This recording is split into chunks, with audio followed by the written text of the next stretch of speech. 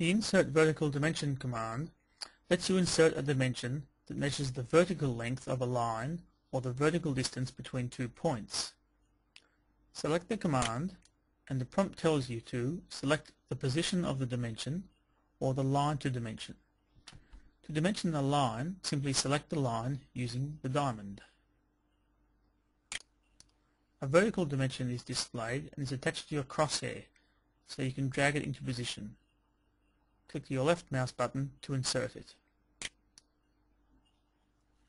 The prompt again tells you to select the position of the dimension or the line to dimension, so you can continue inserting dimensions if you want to.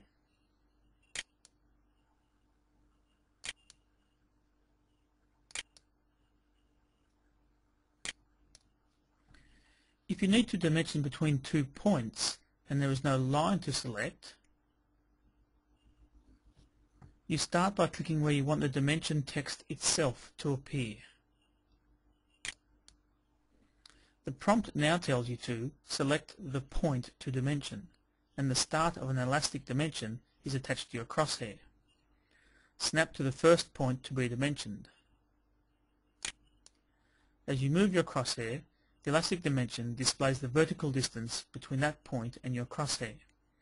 Snap to the second point to be dimensioned, then click your right mouse button to insert the dimension. Using this technique of selecting points, you can dimension a sequence of vertical dimensions at the same time.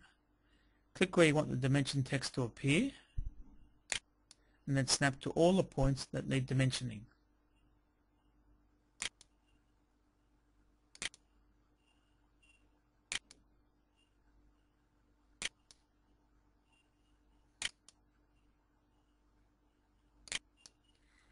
Right-click when you have finished snapping to the points, and right-click again to stop the command. If any of your dimensions need to be repositioned, they can simply be dragged into place using their handle. Select the dimension and it turns grey, but it also displays a small coloured dot. This is the dimension handle. Simply place your crosshair over the dot, hold down your left mouse button and drag the dimension to the required position. Right-click to deselect the dimension.